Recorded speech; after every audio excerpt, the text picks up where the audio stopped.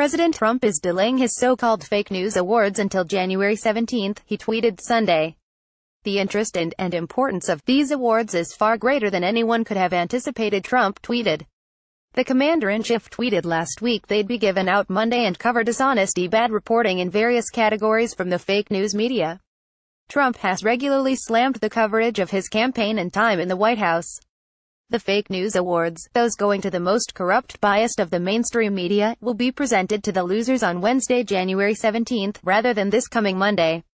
The interest and importance of these awards is far greater than anyone could have anticipated. Donald J. Trump at Real Donald Trump, January 7, 2018. Top advisor Stephen Miller earlier Sunday had an interview on CNN's State of the Union cut short after the exchange grew heated, and he questioned the network's credibility.